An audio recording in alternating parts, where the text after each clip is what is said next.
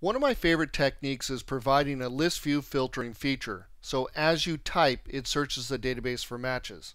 So if I typed a J, it would do a search on a J. If I then followed that up with an O, it would search for JO, and so on and so on. In order to get this accomplished, we're going to create a global field. So go into Manage Database, call it XSearch. Create that as a text field and global. Now, a lot of people like to take their global fields and put it into a globals table because global fields don't require any relationships to be used anywhere in the file. And yes, I've done that before, but with the advent of variables and things like that and other techniques, I don't find myself creating as many global fields as I did before. And so putting them inside the table where there shouldn't really be a lot of fields anyhow doesn't really clutter it up much for me. And sometimes I go back and forth and decide differently. It's kind of a spiritual, philosophical thing and deciding how you like to work, I think, at that point. But some global fields do have to be inside the table because they're used in a relationship. So it kind of gets, you haven't seen me do it here, but I would sometimes, if I was going to know I was going to have a lot of global fields, put them into a separate table. But for here, I'm not doing it, and it's really up to you. So we'll click OK, go to Layout Mode. Grab our field, put it on the layout. Doesn't need to be very big, but we'll make it a little bit bigger. That looks good. And probably put placeholder text in here. Enter search criteria. That looks good. And then we'll go into our script workspace. We'll create a new script called, let's say, find list view. That seems to describe it pretty well. And we could do this, enter find mode, right? Turn that off, do a set field, start with the first field, which would be probably name first. And then we could go ahead and say, okay, well, I'm going to put in whatever's inside that X search. And then we'll duplicate that, make it name last, and go all the way down that list of all the fields it needs to search. And of course, these all have to be on new record requests here, right? But this gets to be very static. I like something more adaptive. And if the layout changes, then I have to change the script. So let's go ahead and try something else. We'll try perform find or perform quick find. And so all we have to do is provide XSearch in there as a search criteria. We'll save this.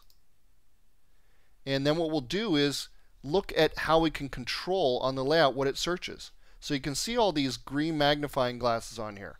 If you don't have show quick find turned on, then they'll be gone. So make sure you choose that and turn it on. And then you can see, oh, well, I don't want it to search the work phone. That doesn't seem right. Maybe you do, maybe you don't. And these merge fields, the count crate and date, timestamp crate and stuff, all of that, you don't want that search. So just come down, select them, and exclude them, and you'll see the little magnifying glasses go away. And sometimes you'll see an orange magnifying glass. That just means it's going to search that field slowly because it's an unstored calculation or a related field.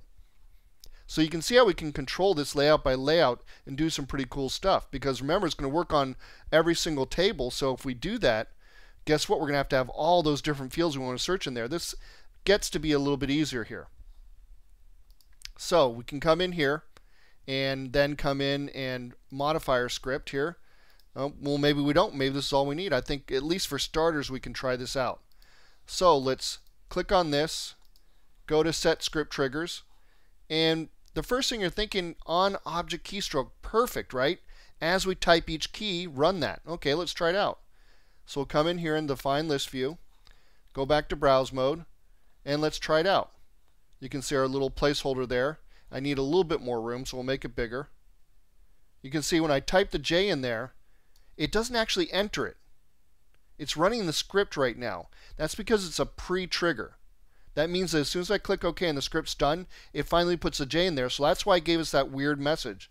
And if I delete this, then it's going to do the search on John or J, and you can see all the J's. You can see the found set of 25. So you've got to go ahead and figure out a way to get around this so that it doesn't do that. And the way to get around that is to not use that script trigger. because it runs the script first. Let's make this a little bit bigger. What we actually want is to use onObjectModify because it runs the script after the event. So that's a much better choice here. So let's try it out, and let's see what happens. So if I type in a J, I'm just going to highlight and type it in again, and then I'm going to type in O.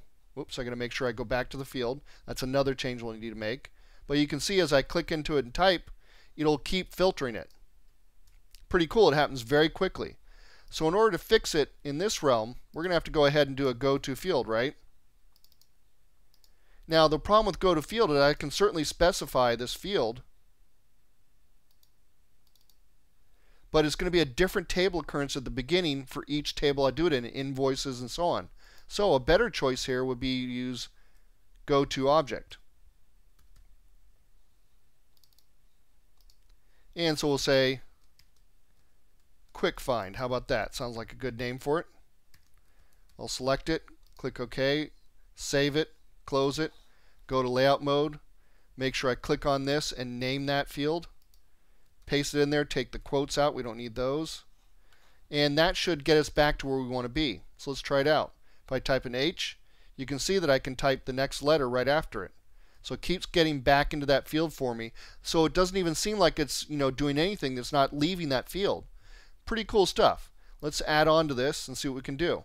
Now what we need to do is check for any kinds of errors that happen after that. So let's see what kinds of errors could occur.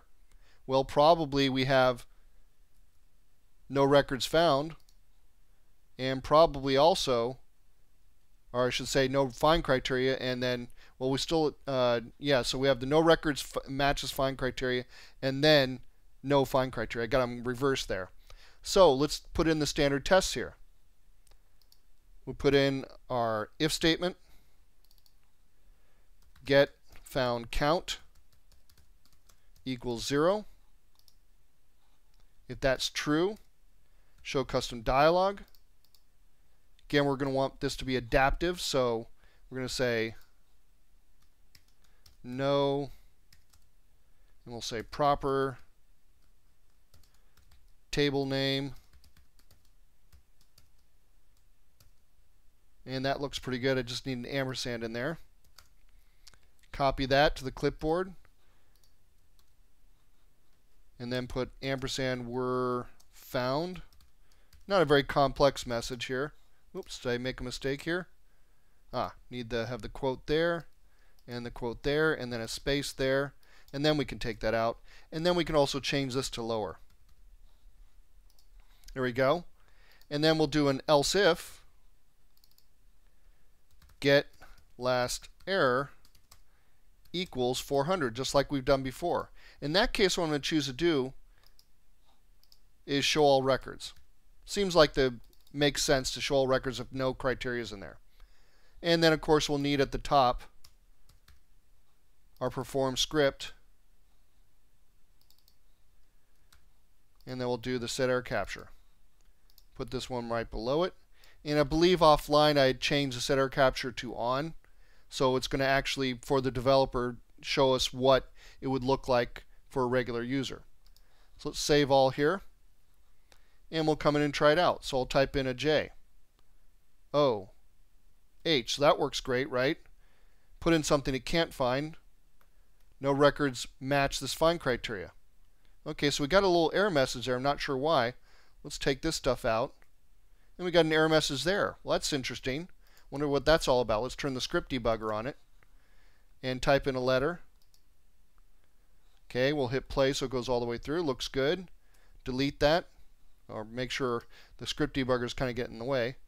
And then you'll notice that we get no error here. So perform find or perform quick finds a little bit different than what we normally done. So what I could do is come in here and get rid of this first and put in here is empty,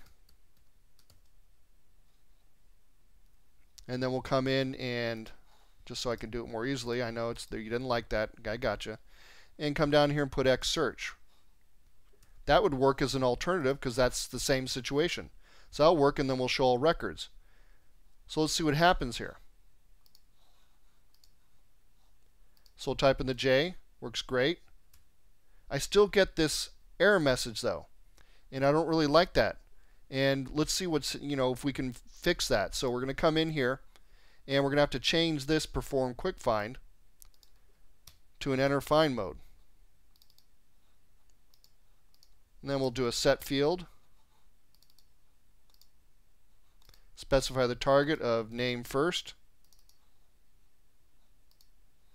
And then do X search. And then we'll duplicate that. And we'll just go with name last also. We could do the rest of them later on. There we go. And then put a new record request in between them. And then put in a perform find here. Let's see if we get any better results here. So we'll save that. Type in the J. We get the same result. Delete it. We don't get the error message because it's capturing it. And if we type in something it can't find, ZZ, no customers were found. And then again, as soon as we do that. So I kind of went back and forth on which feature to use, and I found out that I really couldn't get the quick find to work. So I'm going to have a little bit more work on here because I'm going to have to test which table I'm in. But I have to do it. There's no choice, right? So we're going to say table name 2 equals customers. That's the case. Then do this stuff, right? And then we'll do an else if. Copy that, put it in there, say invoices, and put in the criteria I want for that one. And it's going to be a little bit longer, less adaptive, but really don't have much choice here. So what I'll do offline is fill all this stuff in so it works. You'll want to do products as well. But we already have a dynamic adaptive message, so we don't have to worry about that. So it should work great here.